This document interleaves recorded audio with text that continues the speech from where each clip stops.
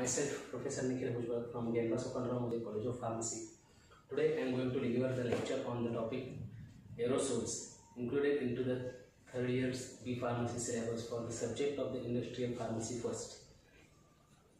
Firstly, we have to discuss about the different components of the aerosol, different systems of the aerosol, evaluation parameters related to the aerosols, and these aerosols are how these there are new technical developments into these aerosols that we have to study now, meeting with the industrial requirement that of the aerosols, how these aerosols can be formulated or modified with the relevant data of the industrial rules and regulations as well as the industrial requirements that we need to discuss about these aerosols.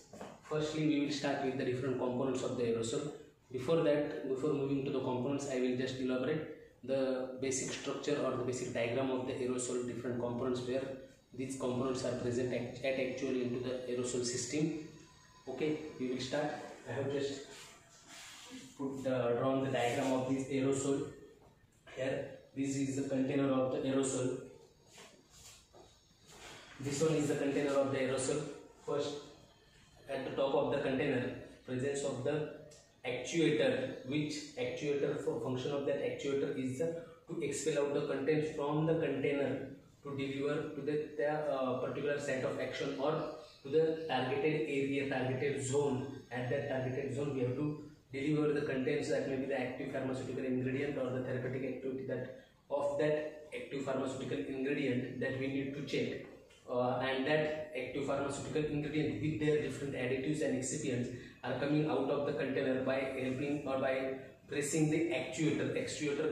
Actuator makes the downwards pressure to the contents of the container and contents of the Foley aerosol systems. Next component of this aerosol system is the propellant. Very heart, we can say the heart of the aerosol system is the propellant, because the propellant is present in the liquefied gas propellant as well as the liquefied propellant as well as the gaseous propellant. These liquefied and gaseous propellant are present into the aerosol system and which upon actuation are produced or delivered to the targeted area onto the human beings or the where that particular drug has to be obtain the therapeutic action.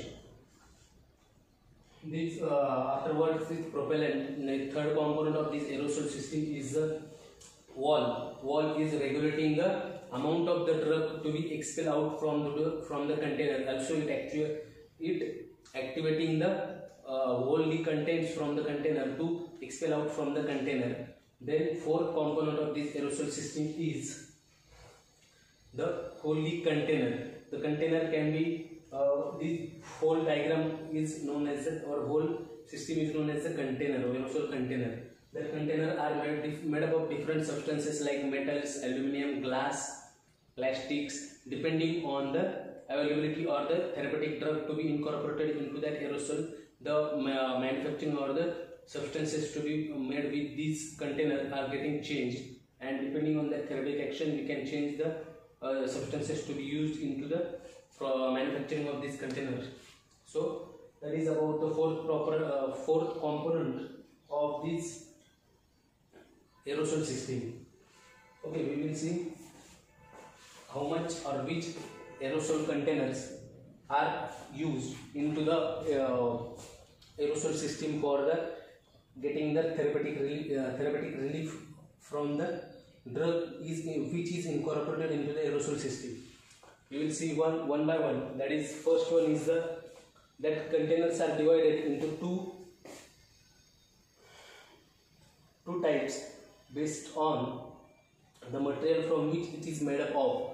First part is the metals, second part is the glass. So metals are made up of the tin, that can be made up of the tin plated steel, aluminum and stainless steel. These three types of the metals can be used for the manufacturing of the container. That tin plated steel containers are generally used for the meter dose inhalers and the particularly the drugs which can give the pain killing or pain relieving action. For that purpose, tin plated steel or aluminum containers are getting used. Next one is the stainless steel. For the stainless steel, it is not rarely used, as the stainless steel is not economical as compared to the other two aluminum and stainless tin plated steel material. Aluminum stainless steel material getting very costly and it is expensive. But sometimes drugs can be manufactured or drugs has to be stored into the stainless steel material. For that purpose, the stainless steel material can be used as the container for the aerosol system. Second one is the glass. Glass, there are different many advantages of the glass over these metal substances, because the glass is inert with all the compounds or all the drugs and excipients. So the glass can be used as the container material for the aerosol system. Glass, there are two types of glass that can be used, that is uncoated glass and plastic coated glass. This type of the glass can be used for the container substance as a container substances. Glass, there is one big disadvantage with the glass, that is the glass is fragile. It can be broken with the when the transportation of the storage containers are made from the one place to another, or from the manufacturer to the distributor or retailer or directly to the customer. At that time of transportation, the glass can be broken. So the basic disadvantage of glass is that it is fragile in nature. Two types of glass are used: uncoated glass, plastic coated glass. In the uncoated glass, different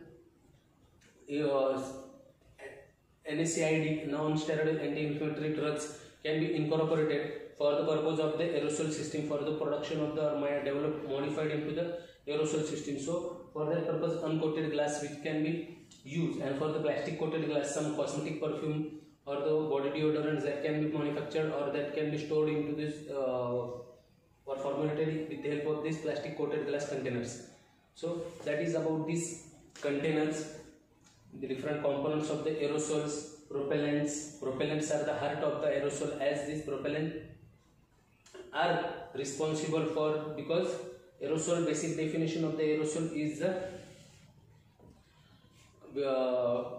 medicinal or pharmaceutical substances which upon the actuation or which are stored under the pressurized system, which upon actuation emits out their contents from the actuator containing the small orifice, that is having some small pore size, from which we will get the medicament into the droplet format or into the foam based system, depending on the system used in the aerosol. That may be in dry powder we will get the substances, or in the in the liquid droplets we will get the substances, as well as the foam base in the form of the foam. That is the new development in recent development under this aerosol, that we will get the different foam based system products also. In generally, the shaving foams are manufactured in the aerosol system, which are easy to store and that are very good, having good market, and that has been that also acquired the good market in recent days. So that can be also placed into the can manufacture by using this foam based system. There are different systems which can be used for the manufacturing of these aerosols. Aerosol system, that are different system for which the aerosols are manufactured, that are the solution system, water based system, and suspension or dispersion system.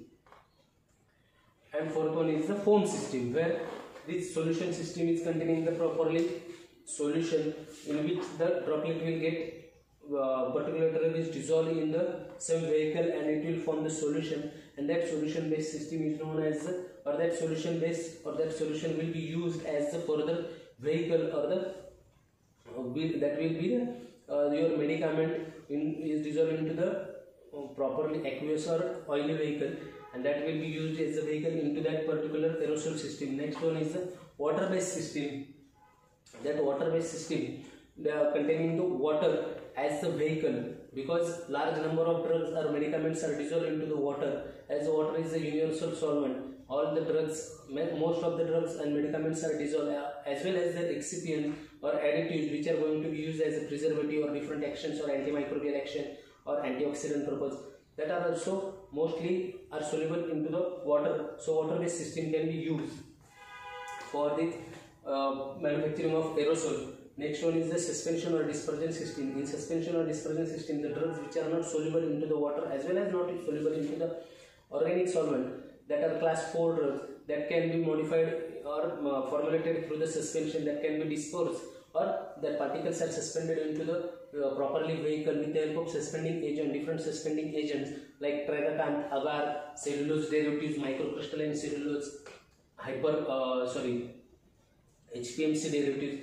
Likewise, different suspending agent present in the, by using or by getting help of this suspending agent, we can manufacture the primary suspension is prepared, and the base of the suspension is used as the used in the aerosol system, and that we will get the in dry powder the droplets or the particularly suspension based system, disperse based system. From that system, the contents of the active ingredient is expelled out from the container in the dry powder format. So that is the basic behind this suspension based system.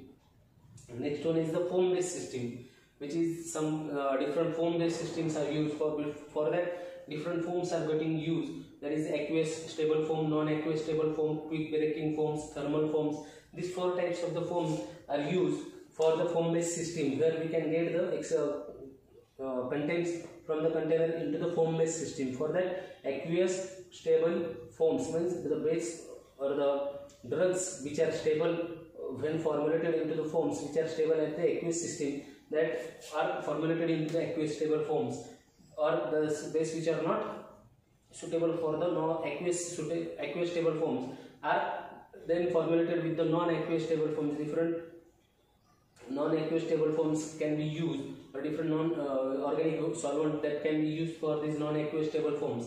Third one is the quick breaking foams. These foams getting break after the expelling out from the container. These are getting break into the different parts that are known as the quick breaking foams, or the after expelling from the container. These foams are having low stability, so these are known as the quick breaking quick breaking foams. Fourth one is the thermal foams. The thermal foams are the nothing but the heat resistant substances that can be used in the aerosol system, and that can be manufactured by using a modified with the thermal foams.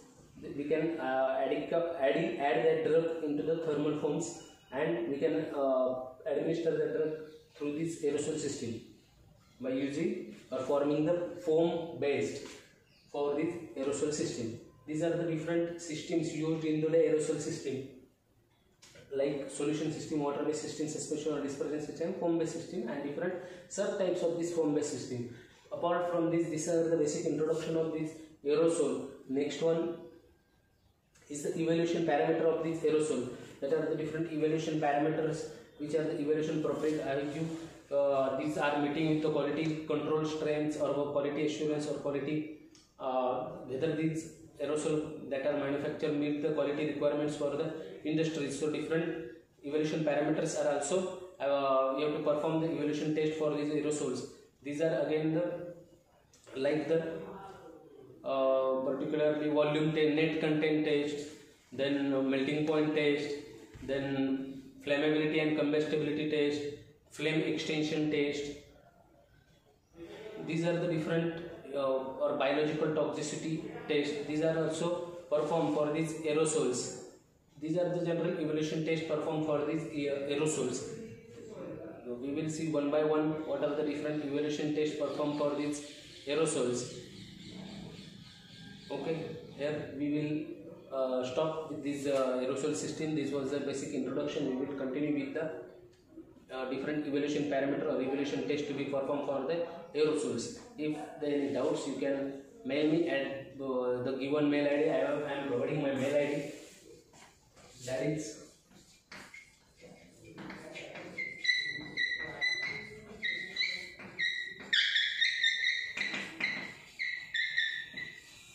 or you can ask into the WhatsApp group which are created for each subject. You can ask the any doubts, or you can post your queries, suggestions, comments to this my mail ID.